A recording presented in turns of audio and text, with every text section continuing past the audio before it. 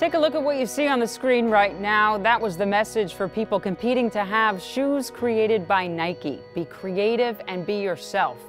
Those are two traits a University of Minnesota student used as inspiration and wants everybody to think about. And he's got a story to tell about creating shoes. He shared it today with Adrian. So if they want to call you crazy, fine.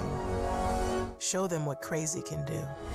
Nike is known for its slogan, "Just do it."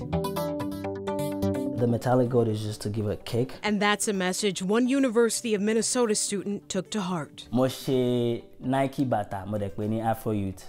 I designed a Nike sneakers and I called it Afro Yute. Orúkọ mi ni Tawhid Bayo, ọmọ Yorùbá ni mí. My name is Tawhid Bayo.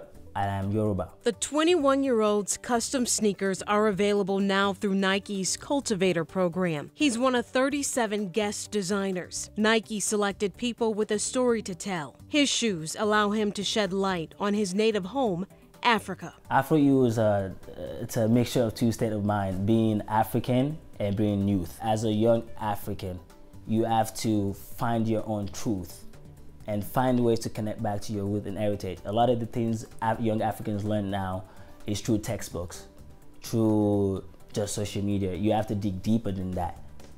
As a matter of fact, you have to go back home. Maybe that would help you rekindle a relationship back to your roots and your ancestors. Shoes, the first step in the journey of telling untold stories. See the little boy playing soccer in this photo? That's him back home in Nigeria. Growing up in Africa, I didn't have the roughest of childhood, so there was no electricity, but I see everything in life as a step that I have to take. So sometimes I tend to see my challenges as opportunity for me to grow, and I don't think about them as challenges. I think about them as a gateway, a pathway to the next thing. And like his shoes, the flag of Nigeria is green, and it has my name on the back of it. When people wear his version of the Air Max 1s, he hopes the story behind the shoe resonates. We have so many stories to tell, but we don't get to tell in our voice. That's really cool. And just a heads up, if you're like me and you want those shoes, you can't buy them in stores. You can only buy them online. So you can get them, but you can only get them through November 11th. Great stuff.